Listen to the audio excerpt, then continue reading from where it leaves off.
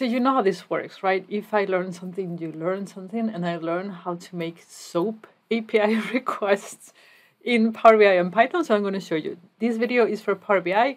The next one will be for Python. Let's get started. So a SOAP API is similar to the REST API, but it just has another protocol. So you do the calls differently, basically. And we're going to learn how to do it here because even though there is no connection for it, like a connector, you can still code the web connectors so you can get these things in.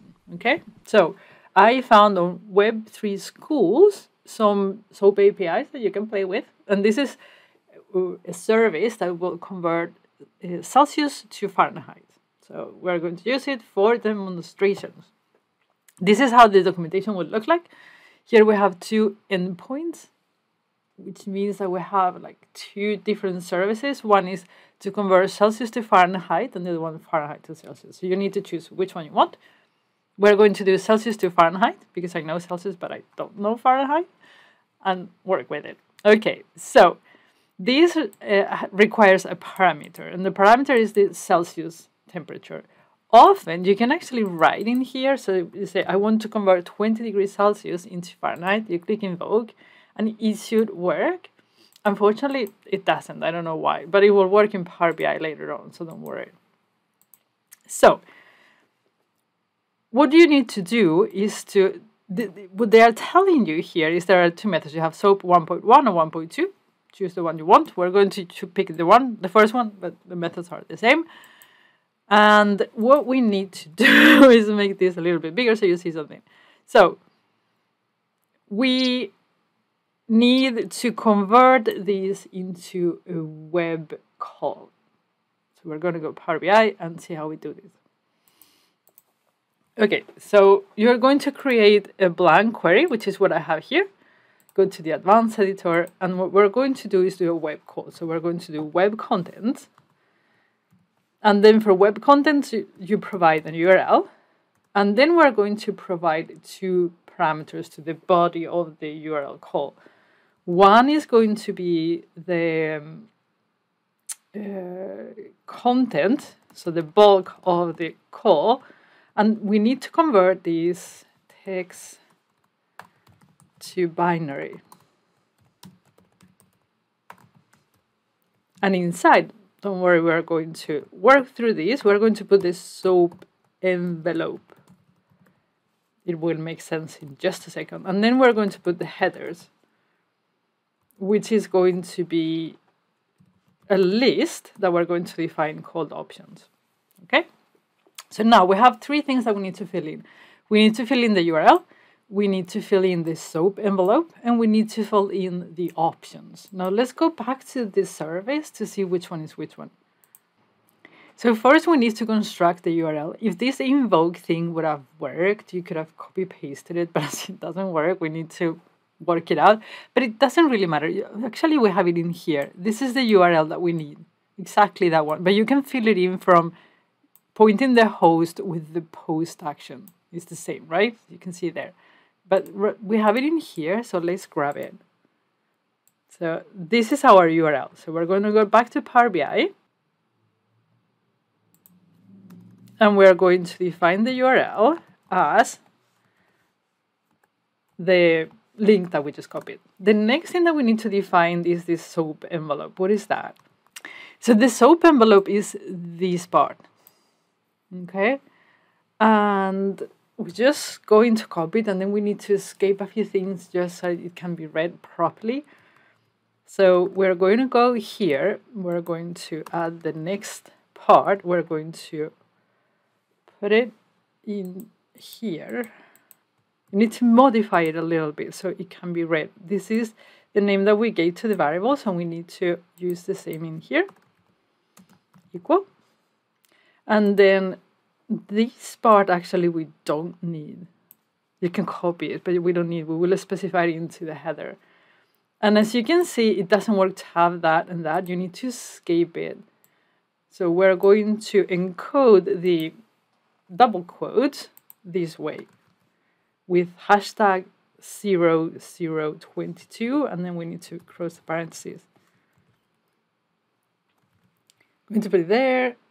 I'm going to put it there. I'm going to put it there. You need to escape all of them. So you need to find everyone. Put it in there. That one we need to escape, probably, yes. Let me check. Yes, obviously. Delete, put it there. And then the last one we need to escape are those ones. Right? A comma. And now we have hard-coded. We need to replace the string with a value. We're going to hard-code it to begin with, 20 Celsius, but then we will create a parameter, you know? Okay, the last thing that we need is the option. So let's go back to the source and see what is needed. So here we need to have content type. Thankfully, the content length is not needed. Sometimes you need to do that, calculate it yourself, but in this case, it's not necessary. So this is the only parameter that we need for our options, which it makes everything a lot easier. So we're going to go copy that and then go back to Power BI. And then we're going to do options. Option is going to be a list. In this case, there's going to be just one item, but it could be more. And then we're going to copy again. Make sure that you escape it, the parameters correctly in Power Query. It's hashtag and then double quotes. Right? We only have one, comma. And now we have options, we have SOP envelope, and we have URL. So the last thing that we need to do, or maybe this will work. Let's see. Source. Let's give it a go. Edit credentials. Anonymous. And here we have a result. We know that it's an XML, so you can right click on XML. And we've made an error, obviously. Let's see where. So our headers are gone for whatever reason. Headers, options. Okay, I'm not sure why they disappeared. But now we have it back and it's running. So you have to navigate through the XML document. And then we have 68. So 20 degrees Fahrenheit is 68. No, 20 degrees Celsius is 68 Fahrenheit. Now, obviously, C2F. So we don't want to hard code anything, so we're going to go to manage parameters and we're going to do Celsius. And here's going to be text. And we're going to do -20 or -10. So now we need to put the parameter in here. So you need to escape these like that, and then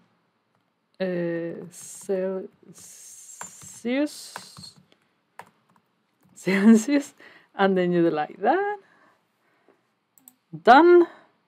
14. Easy. Very, very cool. Okay, so this is for anonymous SOP. There are obviously different ways to authenticate, the same as for REST APIs. You could have basic authentication, OAuth. You know, there are a million ways. If you have a basic authentication, the only thing that you need to do is to add here on the options the authentication tag.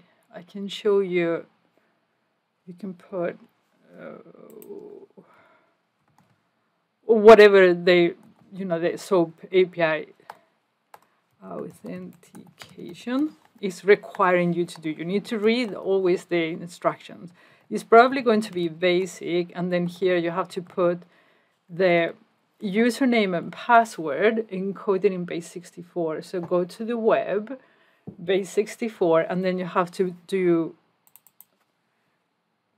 base64 encoded. Don't write this, you have to encode it, and then you put username and then password. I didn't find, unfortunately, any source that, free source or available source that had basic authentication, so I cannot demo it for you. But again, get username and password, go to any service. Maybe I can show you that. Encode base64.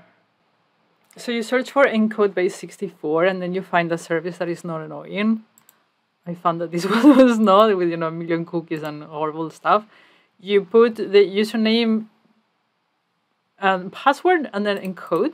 And whatever it comes here, you go back to Power BI and you put all that stuff in there, right? So whatever it is, your username and password, and then it will work.